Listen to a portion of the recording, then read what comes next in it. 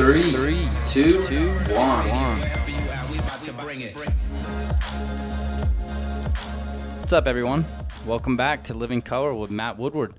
This is episode number 11. I'm going to do things differently today. I'm going to do a little music reaction and review to the new Run the Jewels album, Run the Jewels 4. It was just released today. Today's June 3rd. June 3rd, Wednesday, June 3rd, 2020. I'm going to do a little music reaction and review and kind of come back and talk a little bit. I don't really have like topics or anything planned just because there's obviously not a lot more things important going on in the world right now than what's going on in America, kind of in general with the protests and, and justice, obviously, for George Floyd, and with especially with the developments today, with the 3 other officers being arrested in Minnesota, or in the case, I should say. But we'll come back after the review and reaction and talk a little bit about it, I guess. Kind of recap the weekend, because the weekend was kind of a crazy one, or at least since the last time I recorded and put out an episode. But yeah, I'll come back for a little chat after the review and reaction. Remember, you can check out this full music reaction and review on the same place that you find these Living Color podcasts and shows, right on youtube.com. I search Living Color with Matt Woodward. But let's get right to the reaction and review. Run the Jewels. Run the Jewels 4. Released a couple days in advance. It's supposed to be released June 5th, Friday, June 5th, but it's released today, Wednesday, June 3rd, and you know what? I figured I'd just go for the reaction. Let's do it. All right, it is that time. Run the Jewels 4 by Run the Jewels, Killer Mike and LP. They're back.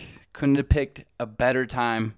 Obviously, couldn't have planned this. Wouldn't have wanted to plan this, but it really could not have come at a better time. Run the Jewels 4, Killer Mike, LP. Let's do this. All right. 11 tracks, 39 minutes long. Track 1. This is a track that was released before the album, and I actually did hear it before the album. I'm sure if you're watching this, you may have heard it. And if not, you're in for obviously a real treat and a real tremendous opener of a track, Yankee and the Brave. And like I said, track 1 of 11. So let's do this. Yankee and the Brave, Run the Jewels. Run the Jewels 4. Let's go.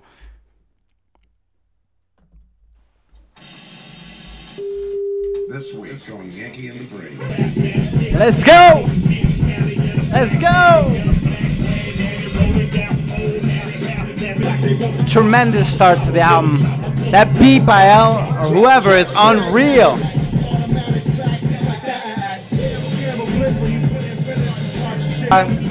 You hearing this out there, everyone? This is how you start a fucking album right here.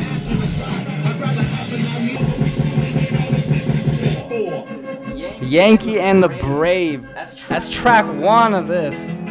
This is track 2, Ooh La La, featuring Greg Nice and DJ Premier of Gangstar. Let's go. Hey!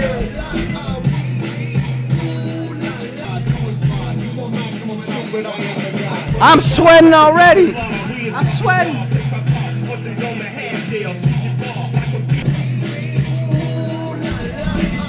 I fuck with this one heavy already. Alright, track 3, Out of Sight, featuring 2 Chainz. What?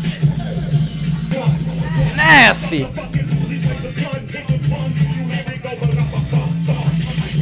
Ba-lum-ba-bum-bum.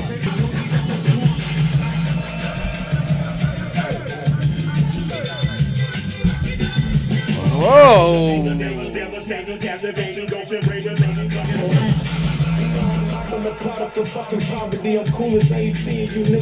Ooh, 2 Chainz. Man, I'm loving this song right now. This is a jam right here. Imagine pulling up beside someone at a red light, bumping this one. Damn. Track 4, Holy Calamafuck. Holy Calamafuck. Track 4. This is not happening right now, is it?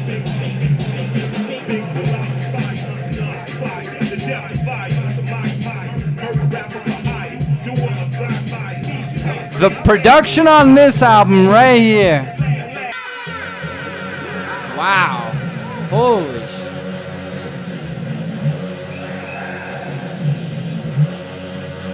Holy shit. Woo! My mind is blown already. 4 tracks and my mind is blown. Yep, I love this one. I'm not gonna lie. I love everything about it. That beat is nasty. Wow. Track 5, Goonies vs. E.T. Yeah, I got some paper towel. I gotta wipe off for a damn second. I'm sweating. This is mind-blowing stuff right here. I'm not gonna lie. Hey! Unreal. Woo! Holy shit. Track 6, Walking in the Snow. This album is insane right now. Good lord, man. These beats. Yeah, how? Ooh. Shout out to Gangsta Boo. This is crazy, man.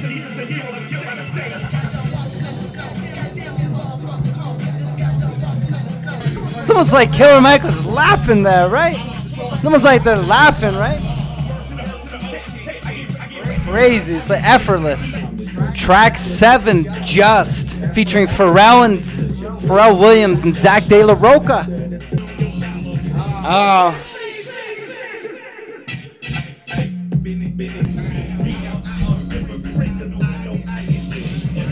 Yeah, this one's not bad at all.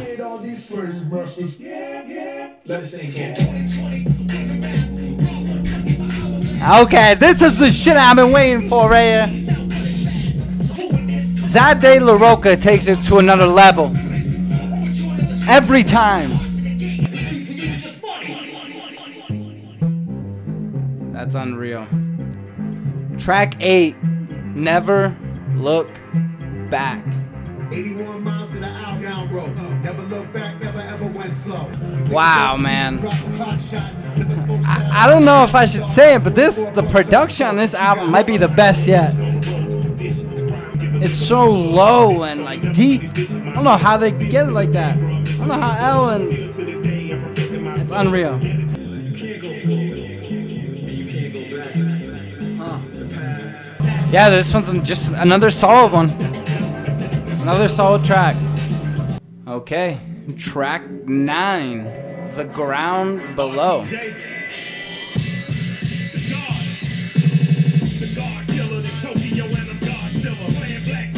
Ooh!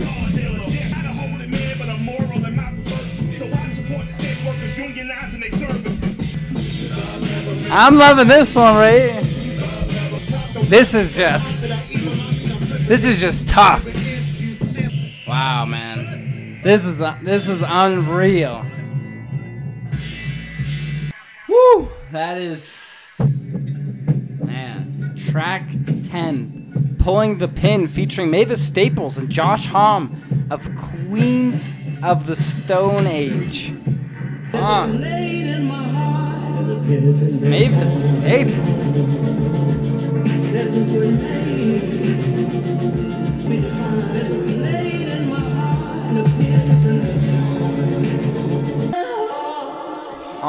That one's interesting.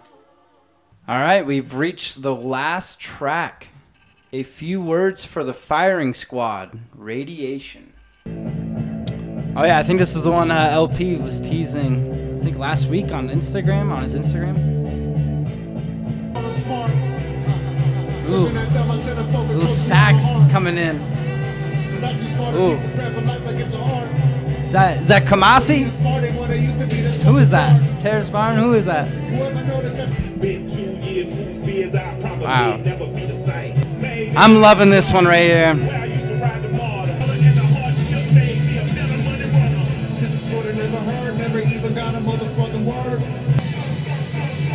Wow, man. That's all I can really say is wow, really. This whole fucking album is just wow. It's not done yet. It's not done yet.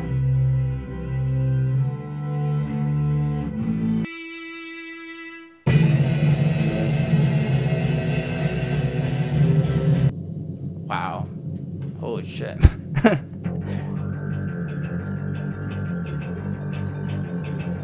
Speaking of holy shit. Holy shit. Are you motherfuckers hearing this shit out there? Holy fuck.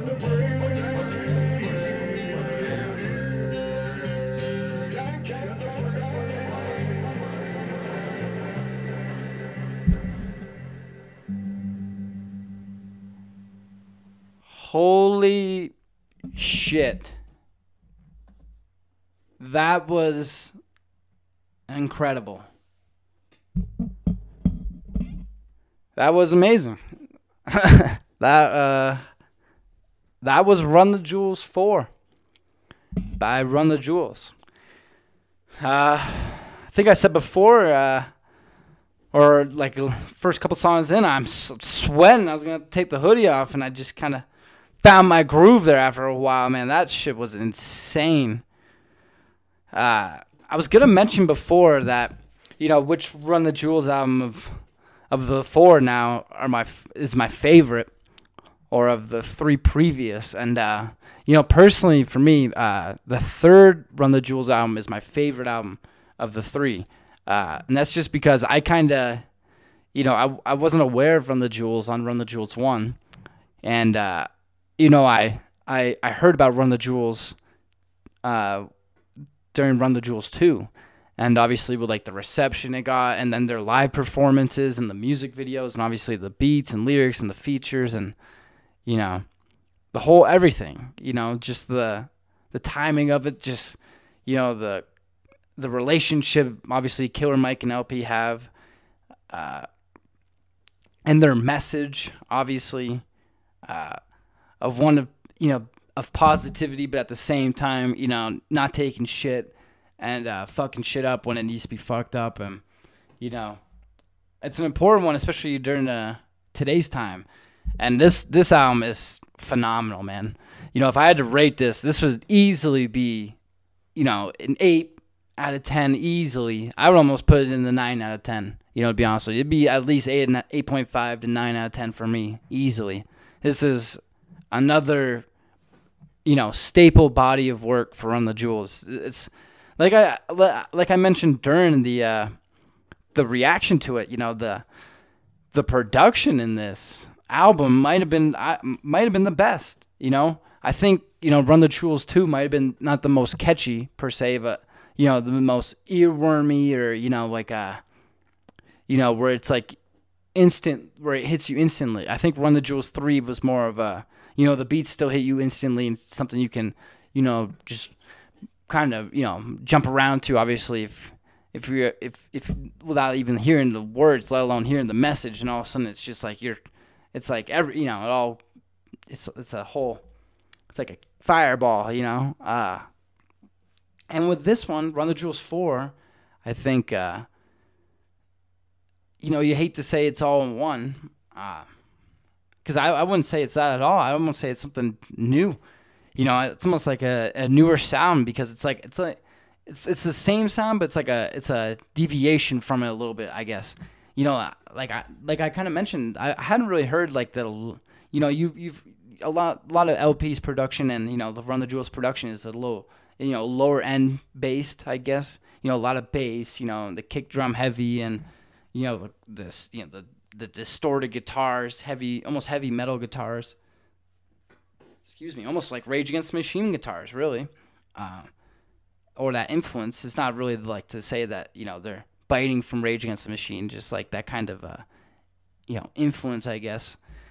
The guitar sound, and it's just like this is almost lower than what a normal Run the Jewels album would be, I guess, lower octaves or whatever, and it's I thought it was phenomenal.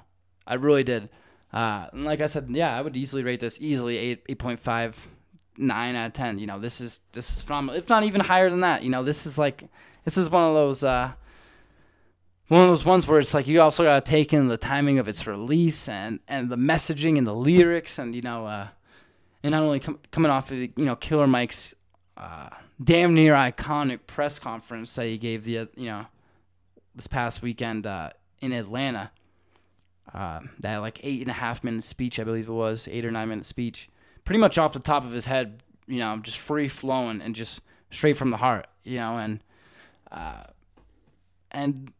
it's kind of like, I hope this is the one that, not to say Run the Jewels isn't popular, because I do believe they are popular. Obviously, they're going to open for Rage Against the Machine on tour, but they've had headlining tours for years now, and had high profile slots on big festivals around the world. So they're a big group, but this is something that should catapult them into like the upper echelon of especially hip hop duos and rap duos.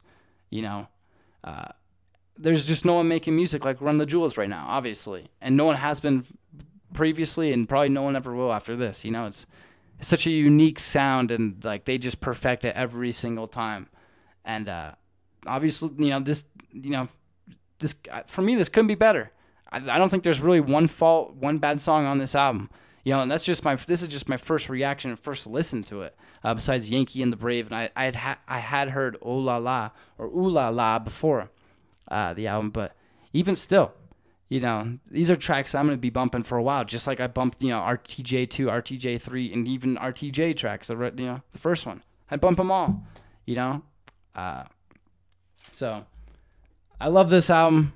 I hope you check out this album. Shout out to Run the Jewels, Killer Mike, and LP, and everyone who worked on this project. Man, you guys perfected this.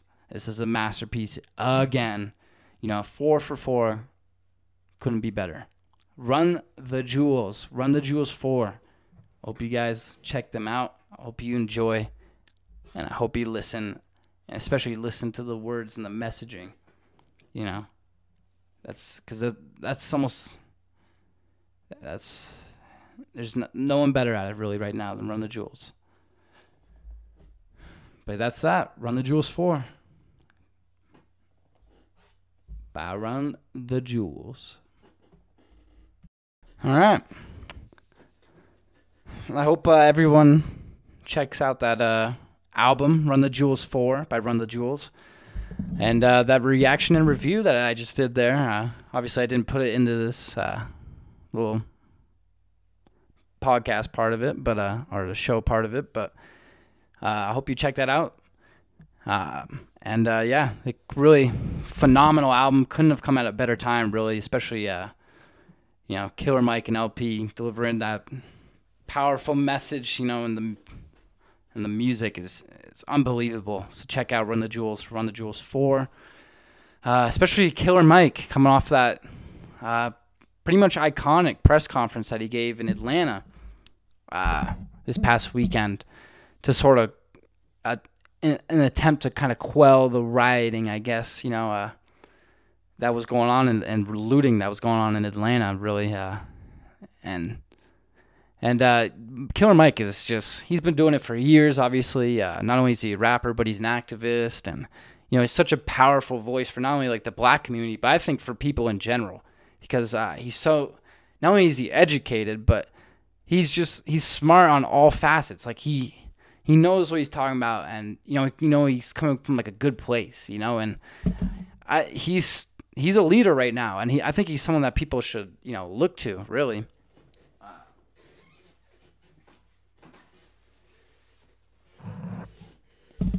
I think, especially in times like right now, this is like now more than ever, you need people like Killer Mike, to kind of, not only give people like hope, but, to kind of remind them what the message is, and, to, I guess, kind of be like the man of the people, really, just, he was just showing up. He was literally just basically talking off the top of his head, and it was so powerful and poignant and, right on point, really, is what people really need to hear. And he was just free flowing for 8 or 9 minutes, and you don't hear something like that from politicians or, just even celebrities almost at this point. You don't really hear that. You just hear like the scripted message and his BS and, here's how you can help. And yeah, like putting out a link how you can help is great. But, you should you should say something and use your platform and your voice, and not script anything, and actually, let people know how you feel. And obviously that might put you an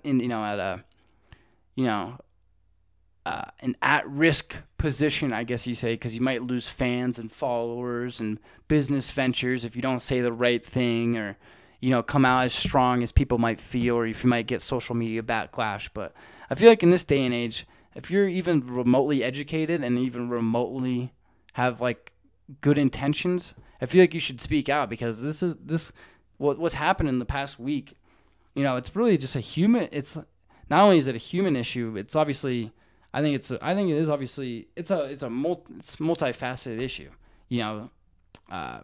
It is a Black Lives Matter issue. You can't just see all these black people getting killed by cops, unjustly and unarmed and on camera, in broad daylight for, petty crimes, damn near petty crimes. And even if they weren't, it's not the crimes that, should result in the death penalty or the death sentence in public or any shit like that, or anywhere, and, I just think, yeah, people should speak out about it, and I think it's a policing issue too, especially you're seeing like the President Trump, trying to enact, I believe, like something from like, the Act of 1807, that's Insertion Act of 1807, I believe, where he can use like military force, against the people, or, he's talking about trying to call in the possible National Guard in the cities where governors aren't taking it as, seriously, the rioting and looting. But, even the president is he tries to distort the message all the time. That's almost what he does. Like, that's almost what it seems like his goal is at this point, or what it has been for years. But, I just don't understand, like, how can people be so, like, wrong on this issue? And even Drew Brees, that came out today, that he kind of gave a very controversial opinion on this whole issue, where I'm gonna look. I want to be exactly sure what he said, but he basically let's see. He said, I will never agree with anybody disrespecting the flag of the United States of America or our country. Which, okay, obviously, Drew, that's all, that makes sense. No one's trying to disrespect the flag, and no one's trying to disrespect, the troops or anybody who served for our country, anything like that. That's not the point. That's not what people are protesting in the streets for. People are protesting in the streets because time after time, black men specifically are being unjustly killed by cops, on camera, with no weapons or anything, for petty crimes. And people are protesting because time and time again, the message of the movement gets swept under the rug, and it gets, poached basically, and it gets poached by, even just things like looters and rioters from this past weekend, who are just basically not really a part of the Black Lives Matter protests, or, the protests for justice for George Floyd. They're just, taking advantage of a protest where they can kind of blend into the crowd and basically cause anarchy and destroy buildings and, loot and riot, and cause, chaos in the streets when, most of the people are out there just protesting and, doing it peacefully. They're not trying to clash with, the cops or anything like that, because that's not that's not the issue. The issue, it's not supposed to, this isn't supposed to be a fucking war against the police. That's not the point. And then you just see the president who tries to kind of make it like that, where he's like, when the looting starts, the shooting starts. When he says shit like that, and then you just see people say he didn't say that. It's like, that's literally what he tweeted. What do you mean that's not what he said? Like, how? What do you? So I just don't understand anymore. Yeah. I just don't know why people try to justify anything and like just, even like the George Floyd murder, just, well, you don't know, he might have been drunk, especially the, what is it there? It's saying my camera's dying here, but yeah, no, even with the county medical examiner basically giving a false autopsy and saying that George Floyd didn't die by asphyxiation or, by choking to death or, getting his blood cut off to the brain. But then the family had to go secure, 2 private autopsies. And those autopsies found that he did die from cut off to the brain and asphyxiation, from pressure to the neck. Obviously, anybody with a fucking brain who watched the video would have known that, so, and that was sort of a development today that the 3 other officers did get arrested. Thank God. It's like now they need to be charged and put in jail for years. Obviously, all 4 of those fucks, especially that Chauvin guy. His charge got adjusted to 2nd-degree murder or bumped up to 2nd-degree murder, as it should. And yeah, lock him away. Throw the keys away. And after this weekend, there was a ton of rioting and looting. But it seems like the past couple of days you've seen cops try to come out and make the best of things and kind of put down the batons and just march with the people and hear what people have to say. And that's what you look for. That's what police should do. They're supposed to be leaders in the community, and that's all we can look for at this point, I think. It's just look for more leadership in our communities. But that's kind of where I'm going to leave it right now. I don't want to touch on it too much because I'm going to try to do another show here at the end of the week. Probably record on Friday. This is Wednesday that I'm recording this, so I'll probably record it in a day or 2.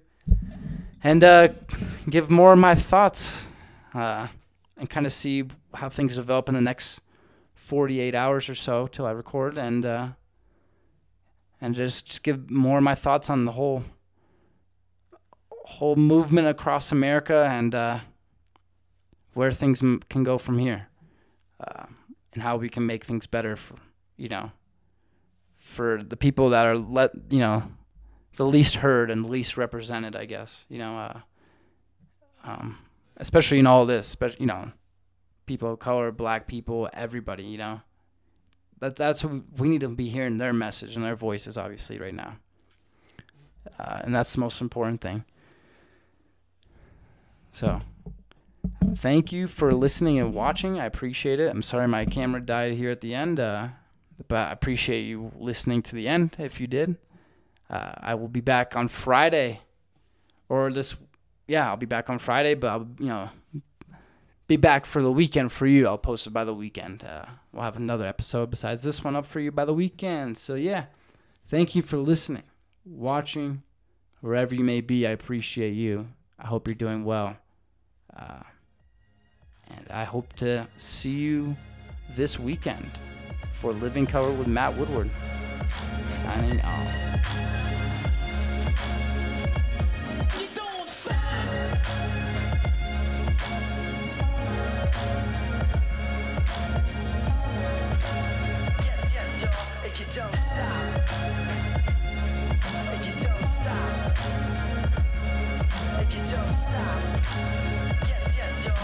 Don't stop.